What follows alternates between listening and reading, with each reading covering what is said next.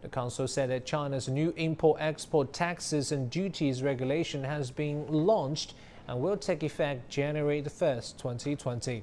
The regulation is part of China's tariff headings and includes rates specified in the benchmark customs import and export tariff. The new version of the regulation adjusts a number of rates, including most favored nation tariffs, temporary import tariffs, conventional tariffs, and preferential tariffs. The Council said that the new regulation would also help make China's tariff policy more transparent and improve the efficiency of serving the public's interest.